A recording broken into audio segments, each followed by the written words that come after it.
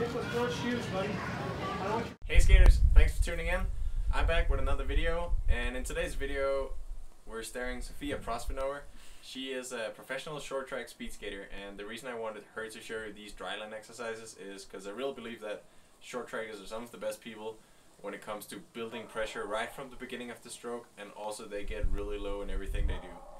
And this is a bunch of exercises that Sofia is doing quite often, and she's gonna tell you a little about what she thinks of them and why she's doing them. Yeah, I do those exercises every morning before getting on ice because it's really good for warming up and just to make sure your muscles remember the skating position. I learned them in Russia, but also realized they do the same thing in the US, so you can also practice them. It's really good for technical aspect of your skating. And this goes for short trackers, but also long track skaters, and especially inline skaters. We could all need to get a little lower and really focus on the technique before we get in the skates. The very first exercise is single leg squats. Looks simple, but it's very hard to do perfectly. Make sure to keep a steady rhythm as you go up and down, and also make sure your upper body is not going too high. So your shoulders should be in the same position all the time, not dipping to the side, and especially not dipping up as you move the upper body up. Get really deep. A good target or a goal could be to get the knee all the way down to the ankle and almost touching the ground. As you can see, the arms are coordinated just as if you were out on the skates. Also make sure the leg that goes backwards, what we call the recovery leg, is going the same direction as the leg you have your weight on. Otherwise it can tilt your hips and shoulders and you're not going to be able to create speed on the skates. Here is a position weight transfer.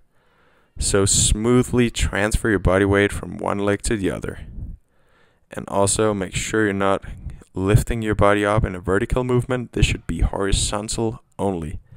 And have a focus on getting your body weight all the way out there, leading with the hip. And once you're on one leg, you should, in theory, be able to lift the other leg off the ground, which you can try just to prove to yourself that if you have all the body weight on the working leg. So slowly from side to side and feel the weight and the power transfer from one foot to the other. Here's a power load push, where at first you do a single leg squat, as we see here, upwards, and then as you go down you load that hip and prepare for a sideways movement. So it's basically a combination of the two previous exercises. So I definitely recommend you do it in this order that Sofia is showing you right here. Here's a classic, the skate jump. It's kind of similar, it's the same focus points, but it's a little harder as you have to be snappy and also jump.